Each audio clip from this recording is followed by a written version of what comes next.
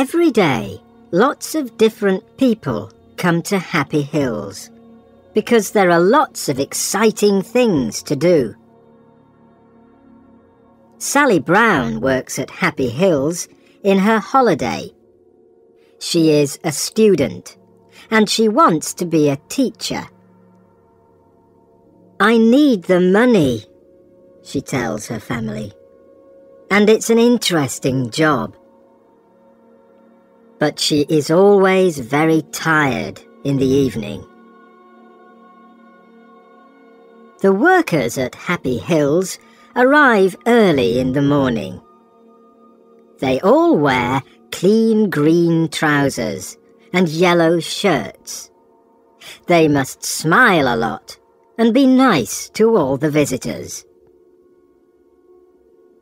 Every morning, Mr. Parry puts a list of jobs for today in the workers' canteen. Mr. Parry wears different clothes. His shirt is green, and his trousers are white, and he wears a red coat with "I'm Ken Parry. Can I help you?" on his pocket. The visitors call him Ken, but all the workers call him Mr. Parry. Today, Sally arrives at Happy Hills at 8 o'clock. On her shirt, there is a picture of a smiling face and "Have a happy day" in black and red writing. She goes to the canteen and looks for Mr. Parry's list. "What job am I doing today?" Sally thinks. "Am I making tea or helping in the children's playhouse?" But Sally is wrong. The list says, "Sally Brown, Connie Cat. Break, 11 o'clock. "Oh no," thinks Sally. Nobody likes wearing the costumes. But at Happy Hills, the characters are very important. The visitors like to take photos of their children with Cowboy Joe, Charlie Clown, Baby Blue Eyes, Photo Phil, Big John, Connie Cat, Big Apple, Miss Flower, Edward Elephant, and all their friends. Everybody always asks the same questions. "Are you very hot in your costume?" And "How do you eat and drink?" Edward Elephant has the best job. He has a bag of water under his costume. He can spray the visitors with water. And Photo Phil and Charlie Clown make everybody laugh. But Connie Cat cannot do that.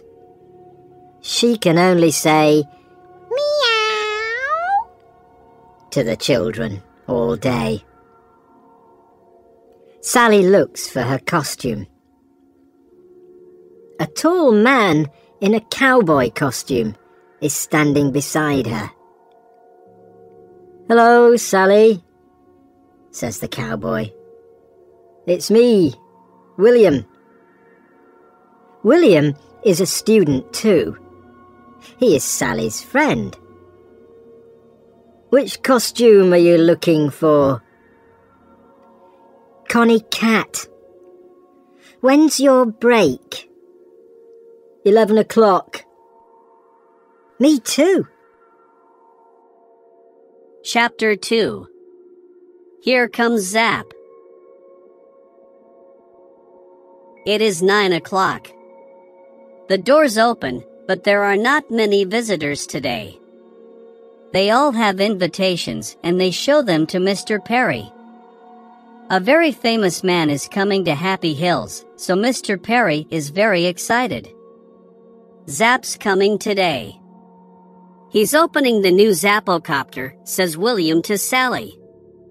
Stop talking and do some work, says Mr. Perry. Zap is a singer. Sally loves listening to his songs and she has all his CDs. There is a picture of him in her room too. The Zappocopter is very exciting. People can sit in little helicopters and go up and down very fast. The visitors stand behind a blue rope and wait for Zap. Please stay behind the rope, says Mr. Perry. Suddenly there is a noise in the sky. Everybody looks up. It's Zap's helicopter, says William. The helicopter comes down and Zap gets out. He smiles at the visitors. Oh, he's wonderful, says a young girl. She gives Zap a flower. He gives her a big smile and says, "Thank you." Sally is hot and thirsty in her costume. She wants to talk too, but Mr. Perry is watching. Chapter 3.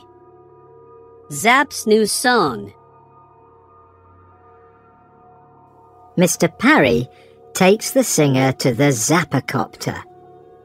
Zap cuts the rope. "Thank you, Zap. Now, please, can you sing for us?" says Mr. Parry. "Okay, but the people must help me," he says. He begins to sing. Everybody knows the song and sings it with him. "Thank you," says Zap. "You're all wonderful singers. Now, look at this." He takes a CD out of his pocket. "This is my new song," he says. "Please sing it for us," say the TV men. But Zap smiles. No, you must come to my big concert next Saturday." He puts the CD in his pocket again. "Now, let's go on the Zappocopter," says Zap. He sees a teacher with some children. "Would they like to come too?" he asks her. "Of course," says the teacher. They help the children into the helicopters. Zap smiles and smiles. The photographers take lots of pictures. Photo Phil arrives too. He is one of the Happy Hills characters. He takes a photo of the children and sprays them with water. Everybody laughs. Zap is having a wonderful day. He speaks to the TV people. The photographers take photos of him with all the characters. Zap meets Charlie Clown. Charlie gives him a flower, and the flower sprays him with water. Everybody laughs. Sally meets Zap too, and she is very excited. But she cannot talk to him because she is wearing her cat costume, and Mr. Parry is watching.